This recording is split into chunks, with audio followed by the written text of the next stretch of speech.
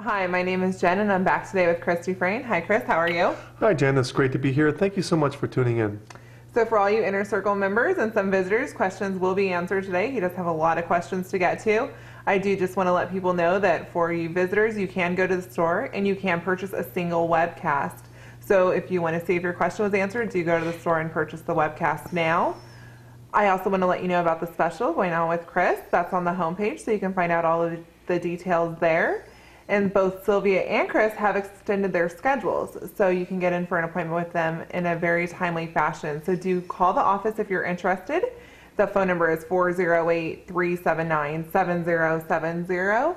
I also want to let you know in these webcasts, Chris answers one question per person. So if you do have more questions, then a reading is a great thing to invest in. You are able to ask questions in several different areas of your life, such as personal relationships, health, career, finances, family, social, and spiritual.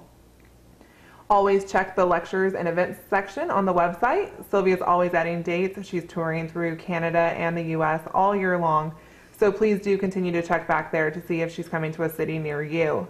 Also, she holds spiritual salons in Campbell, California, so those dates can also be found under the lectures and events schedule. Later on in the year in October, she'll be going to Israel and Egypt, so it's going to be a trip of a lifetime. You can click on the banner on the homepage and that will give you all of the details for that. Hey, I like to remind people Chris is not a doctor, so please do consult your physician if you are having any health problems. And Chris, do you want to get started? Yes, that'd be nice. I'm looking forward to it. Okay, so the first question we have today is from Linda G. And she asked, I would like to know if my husband's book will be published.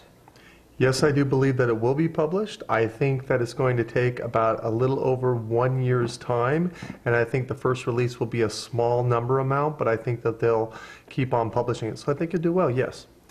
Jamie B. I would like to know if my totem animal is a panther. I have seen the shadow of this animal or something like it in my backyard. Yes, I believe you're 100% correct. It is a black panther, yes. Loretta G. I would like to know if this is my last life. I feel like I've had enough.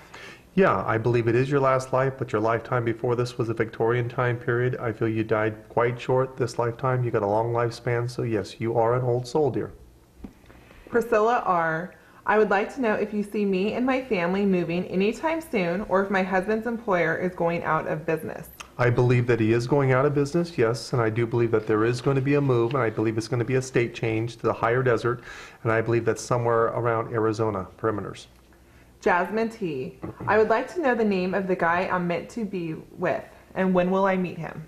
I think it sounds something like Josh, time period that you'll meet him, somewhere around September, October of this year of 2010. Jamie P. I would like to know what is wrong with me health-wise. I have had a lot of problems and have been diagnosed with fibromyalgia. I have a lot of neck and back pain without many answers from physicians. I think that is part of the soft tissue within the fibromyalgia. I think it can be a contrast between the fibromyalgia and the chronic fatigue.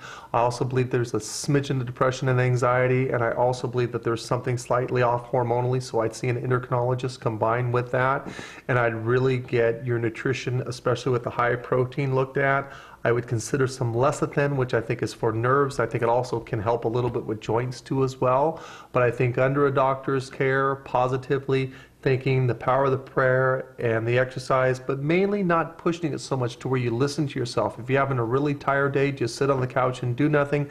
I think by doing this, instead of being too stubborn and push through it, I think you could save being 2 weeks flat on your back of just being 1 day flat on your back. So I think that'll be a turnaround to where your own immune system is building back over the next year, and you'll be doing great. Do this. Julie J. And I just want to take a minute to thank you all for tuning into this webcast. We very much appreciate all the different emails that are coming in on these hard times that we're all having here. So God bless and God keep you all. Thank you.